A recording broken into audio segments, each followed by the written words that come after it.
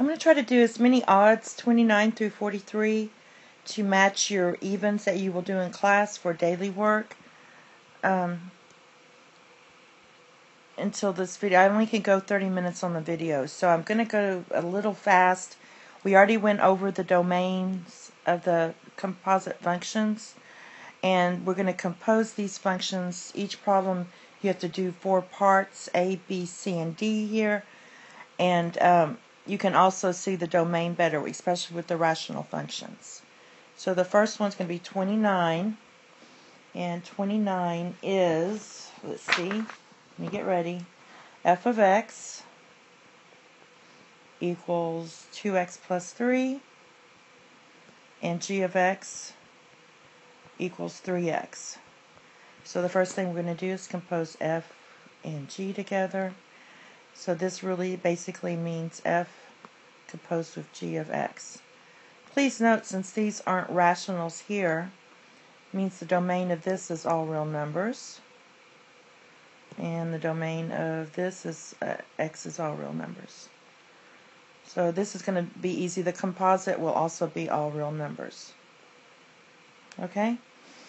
So when we compose, basically we're going to write f first, and g of x is 3x. So I write down my f, which is right here, and everywhere there's an x, I'm going to put parentheses. Oops, sorry.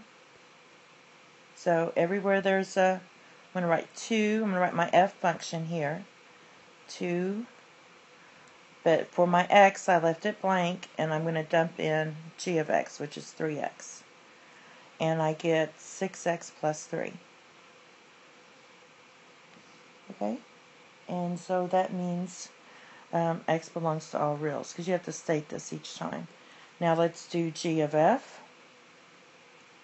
And I will get faster and faster with this because I'm just trying to do a lot of problems. So in this case, I'm going to write down g.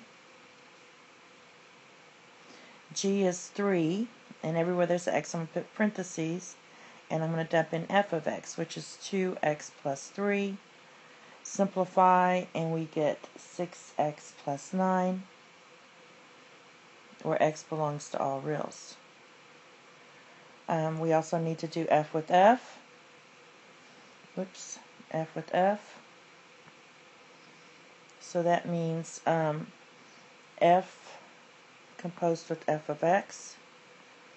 So I'm going to write down f, which was 2x plus 3, but everywhere there's an x I put parentheses, and I'm just going to dump in f of x again, 2x plus 3. Simplify, I get 4x plus 6 plus 3, which is 4x plus 9, and x belongs to all reals, which we already knew that from the get-go. If they're both all reals, then it's like that. And then we're going to do g of g. Why do I keep doing that? Alright, so g composed with g of x. So basically I'm writing down g of x, which is 3, put in parentheses, and I'm going to dump in g of x, which is 3x. That equals 9x, and x belongs to all reals. So this is pretty simple, and I'm going to keep moving on now and go a little faster. The next one I'm going to do is 31, and 31 is f of x equals 3x plus 1, and g of x equals x squared. Both of these are all real numbers. So that means my domain on all of these are going to be all real numbers. Makes it nice. So we're going to compose f with g.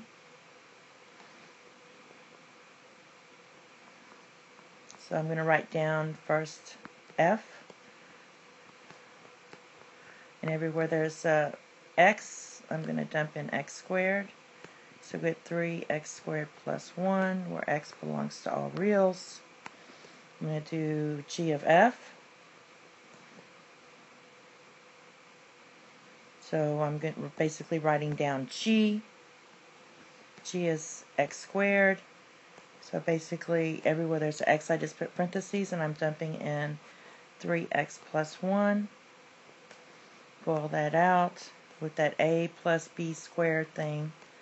If you do it that way, you're going to get 9x squared plus 6x plus 1, where x belongs to all reals. Alright, now we're going to do f of f. So that's going to be f composed with f of x, which I write down f. Put parentheses where the x goes and dump in 3x plus 1. You compose this and you're going to get 9x plus 3 plus 1 equals 9x plus 4, and x belongs to all reals. And the last one, g of f, which are not g of f but g of g, and that's going to be g of x. Pretty soon I'm just going to start writing these guys. And that means that everywhere there's an x, I'm going to input g of x, which is going to just be x squared, which makes it x to the 4th. And x belongs to all reals. Alright. Next one is 33. 33. Both of these are all real numbers again. Makes it nice. G of x equals x squared. Oh, come on, work. Plus 4. So we're going to do f composed of g of x. Means I write down f first, but that's just x squared, and I dump in g. So I'm going to dump him in, because he's on the inside there. X plus 4. And if you use your formula, that's going to be x squared plus 2 times 4 is 8x plus 16. X belongs to all reals. Because in both of these cases, there's no fractions. X belongs to reals. Or x is all real numbers. Now, we're going to do g f of x. Means I'm writing down g. And g is g of x. G of x equals x plus 4. So I'm going to put the plus 4, and I'm dumping in x squared, which gives me x squared plus 4. X belongs to all reals. And we're going to do f of f. Alright, erase this again. I did in red. F composed with f of x. That means for f of x equals x squared, I leave the x blank, and I'm just going to dump in x squared there, because this x squared is your f of x, which is x to the 4th. This was like the previous problem. And x belongs to all reals again. And the last one, g composed with g of x. So I'm going to write down g of x, and everywhere there's an x, I'm putting parentheses, and I'm going to dump in g of x this time. So g of x is x plus 4, and I get x plus 8, and x belongs to all reals. Alright, that was 30. Let me write that down. 31. This was 31, right? No, this was 33. Okay, so this was 33. And we're going to 35. So 35. 35 states. Oh, here we go with the rationals. And here, this is where it gets harder. We have f of x equals 3 over x minus 1. And g of x equals 2 over x. Now, in this case, we have to check our domain. Our domain here for f is x cannot be 1. Let me write it the proper way. All reals, but x cannot be 1.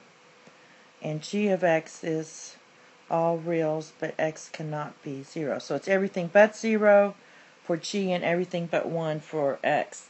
Now, before we settled the domain earlier, but now we're just going to compose and look at it. So we're going to compose f of g. So since g's on the inside, we already know it can't be 0. And we're going to write down f. So f, and everywhere there's a parentheses, I'm going to put 2 over x. So basically this equals, this number is what, 35? Alright, so basically we have 3 over 2x minus 1, which is 3 over 2 minus x over x. Okay? And then we already know it can't be 0. There's where this is. But when you simplify this and divide, we're going to get 3x over 2 minus x. Remember, I'm going to put it up here. 3 divided by 2 minus x over x is the same as 3 times. And 3 times, and you flip this, x over 2 minus x. Now in this case, we know x cannot be what? 2. So here we have x cannot be 0, and x cannot be 2. So actually we didn't set this to, if you set this to 1 like we did earlier, then you would have noticed that x cannot be 2, but this is kind of proof here. It can't be 2 as well. Okay, the next one we're going to do is g composed with f of x. That means we're really looking at this domain, and we're going to write down g, 2 over x, and everywhere there's an x, we're going to put 3 over x minus 1. So clearly it shows that x cannot be 1, which we have there. But now let's simplify this, and we get 2 times x minus 1 over 3. So basically we have the same thing, because this could be, we just can't let x be 1. Okay, c is f of f.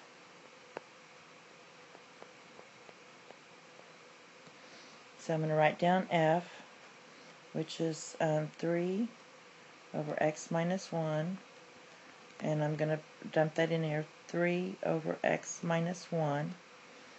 I'm going to simplify that, which equals 3 over 3 minus x minus 1 over x minus 1. And then when I simplify that, I'm basically bringing this up here, and I get 3 over x minus 1 over 4 minus x. So in this case, we knew for f that x, we go back, x cannot be 1. And also we have that x cannot be 4. Okay, and the next one is g composed with g of x, which is basically 2, what is this one? 2 over x, which is 2 over x again, because this was your x. So we get the x cannot be 0, and then when I simplify this, I get 2x over 2, which just equals what? X. And we have x cannot be 0. Okay, the next one is 37. We have another rational, and it's very similar to what we just did. So let me look at 39 and see, because we need to move it along. Let's do one with the radical in it. Let's do 39. In 39, we have f of x equals the square root of x, and g of x equals 2x plus 3. We know the domain here is x, but x has to be bigger than or equal to 0. and here it can be all real numbers. Okay, now we got to compose this, so we're going to get f composed of g of x. So that means I write down f. Everywhere there's an x, I put g. In this case, my g is 2x plus 3. And we're going to notice that in this case, we have to look at the domain here and set this has to be bigger than or equal to 0. So when you set that to 0, it's all reals, but x has to be bigger than or equal to negative 3 over 2. Okay? G of x, g of f of x, I'm going to write down g, and everywhere there's a x, I'm going to put f of x, which is square root of x. So I get 2 root x plus 3. We know here that this has to be bigger than or equal to 0, so we just write x such that x is bigger than or equal to 0. We can't have a negative in there. Okay, now when we compose f with f,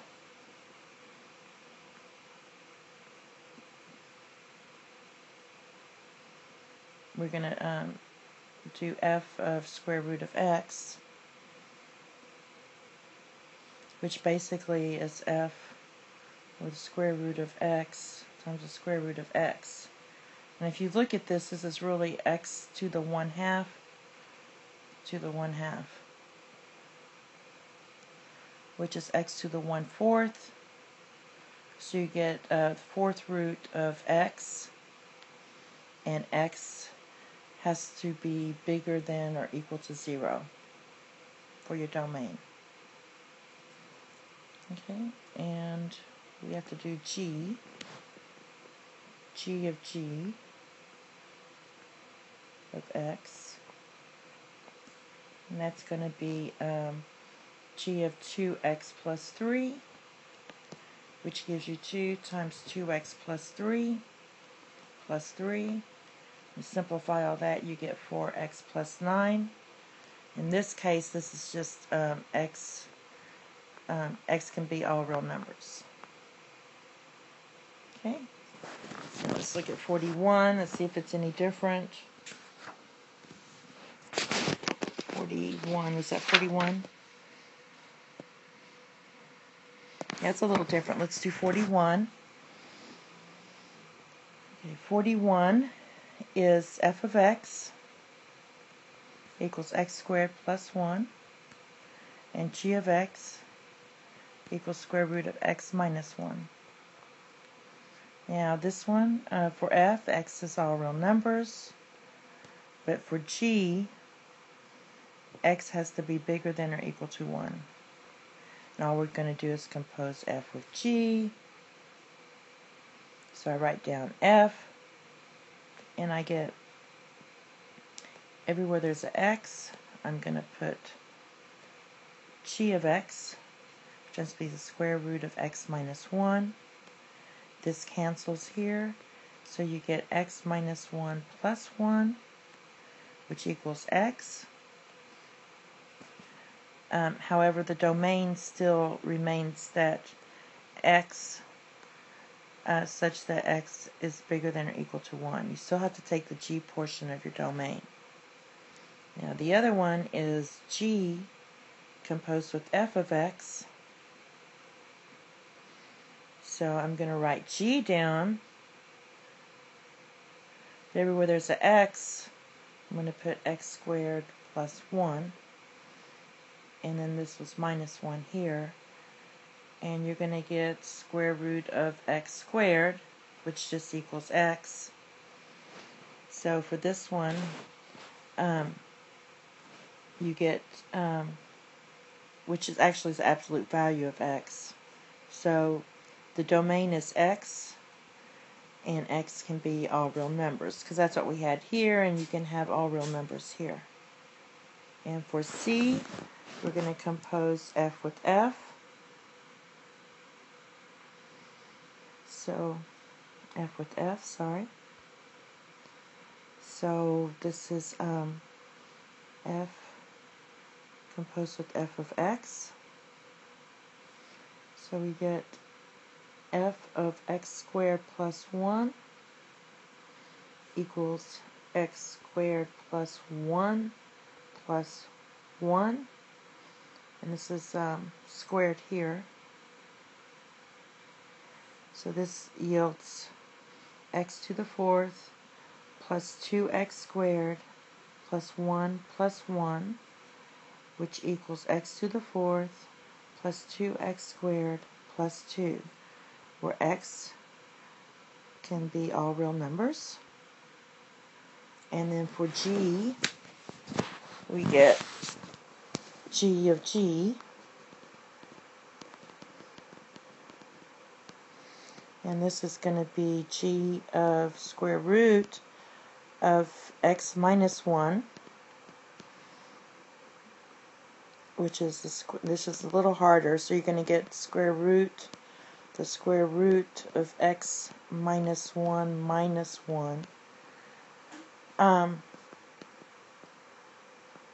So basically, if you set this to square root of x minus 1 is greater than or equal to 0, we have the square root of x minus 1 is bigger than or equal to 1. Therefore, x has to be bigger than or equal to 2. So that way my domain is x, such that x is bigger than or equal to 2. Alright. Because basically you're setting this part here to 0 for the domain. But bottom line, your answer was that. Okay. And the last one is 43. Let's see what that one says.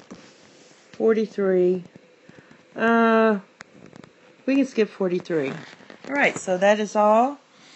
And looks like the last one, 41, was the hardest one.